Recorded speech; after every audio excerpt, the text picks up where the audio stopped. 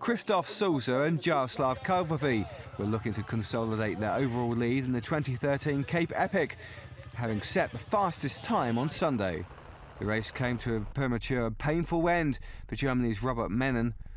The Topeak Ergon Racing was sent flying over his handlebars after hitting a charging antelope and broke his collarbone in the crash. There's also misfortune, although not the same scale, for Burry Stander-Songo riders Sauser and Kulhavy. Sauser had won 2 of his 3 Cape Epic titles with the now departed Stander, broke the rim of his wheel after hitting a rock while on the descent. The Swiss and Czech partner had to wait for a sister team to donate a wheel, losing 2 minutes and 50 seconds, and as a result, the overall lead to their competitors.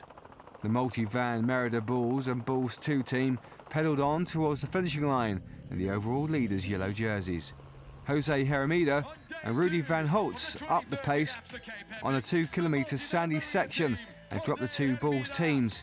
They went on to win the stage in 4 hours 30 minutes and 56.7 seconds.